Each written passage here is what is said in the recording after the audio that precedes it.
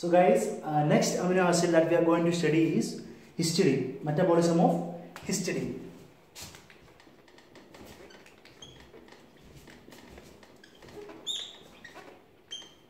Histidine can be represented by CAC and CAU.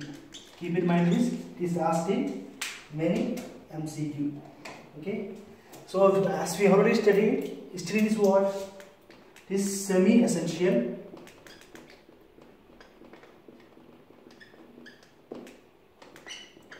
Histidine is semi-essential, and we have studied is having maximum buffer capacity.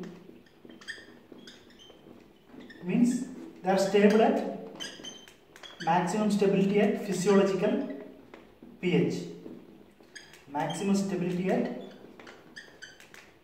physiological pH. Now, what is the function of histidine? The main function is it will synthesize our allergic mediator. What is that? Histamine, by a process called decarboxylation. What is that? Decarboxylation. A removal of carbon dioxide. Okay, that is histidine decarboxylase. Here, whenever there is decarboxylation, the coenzyme will be vitamin B6. Right? So main function is to produce histamine. That is our allergic mediator. That is produced from histidine. Now we will see the metabolism of histidine. The enzyme is histidine decarboxylase. Now we will see metabolism. Metabolism is very important. It is having some clinical importance. Clinical importance in the sense, this first histidine, it will be converted into a substance known as uroconate.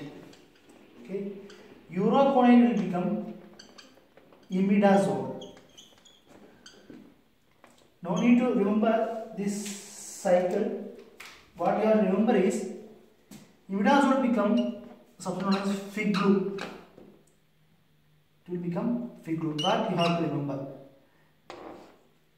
The next thing that you have to remember here is fig glue will be converted to, I am writing a different color, glutamic acid. Fig glue will be converted to glutamic acid. Okay. For this conversion, we need a vitamin B9. That is our folic acid, right? So here we need vitamin B9. So what is important for us is, one is our fig glue and is our vitamin B9. The metabolism is important in the sense, see, we will do a test known as histidine loading test. We will inject the patient with a shot of histidine. Then what is the use of injecting that? If the patient is deficient in vitamin B9, see, this step will be stopped, right? Fig glue will be not converted into glutamic acid. Fig glue will be accumulated. Okay, so you can see fig glue in the patient's urine, mainly in urine. This compound will be increased in what? In urine. So that is due to the deficiency of vitamin B9. So this is the clinical importance of histidine. These are the things you have to know about histidine. Okay. Now next we will move to the next amino acid.